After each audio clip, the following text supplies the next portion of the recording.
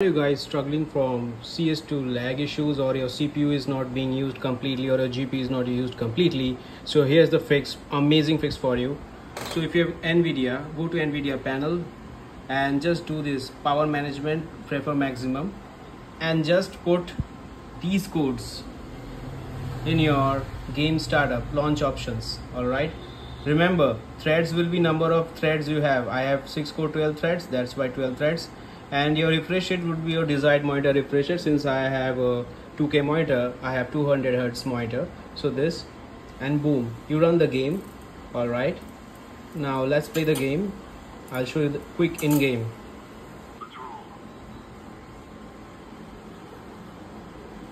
I'll quickly show you the settings, the FPS also. So you can see I'm almost at 133 to 114 FPS, and you can see there is no lag, nothing issues. It's so amazing. And I'm at always sitting at 152 to 154 FPS and so on. So I hope these settings will help you to play the game. All right, and since I'm playing with my one hand, I can not show you how to aim and all, but at least you are always at the amazing FPS like 190 to 121 FPS. Okay, thank you.